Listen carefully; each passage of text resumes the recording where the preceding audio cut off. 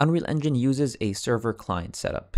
That means that in multiplayer, there are multiple copies of the game running on different computers. One of these computers is the server, which can also be a player, or it could be a dedicated server. All the other computers are called clients that are each running their own copy of the game and connect to the server. Now, with multiple copies of the game running on different computers, how do we keep things synchronized? Well, that's where authority comes in. In Unreal Engine, the server is also called the authority. This means that the server is responsible for dictating what the state of the game looks like, and all the clients update their own copy based on what the server says. That is what replication is. Replication just means that the server continuously synchronizes the values of all replicated actors to the connected clients. For example, a replicated box moves on the server, then all connected clients see the box move. This is because the box is replicated, and most importantly, the movement properties of the box are all set to replicated.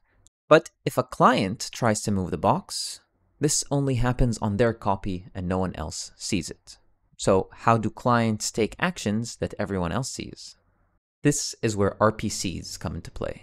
Clients request to do an action on the server using what's called an RPC call, and this only runs on their own copy on the server, because the server has a copy of all the connected players. So you set an event to run on the server, then the server runs that event, and then because this event ran on the server, all the other clients see it. Well, what about latency?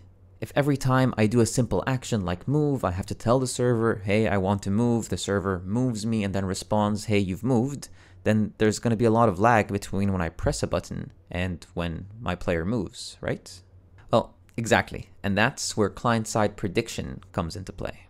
Client-side prediction means that when the client does an RPC call, they also do whatever they just asked the server to do on their own machine without waiting for a response.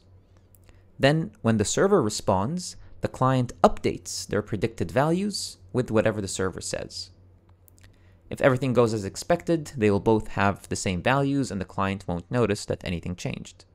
But if for any reason the server responds with different values than what the client predicted, then the client will update their own values with what the server says, and the player might see a jitter.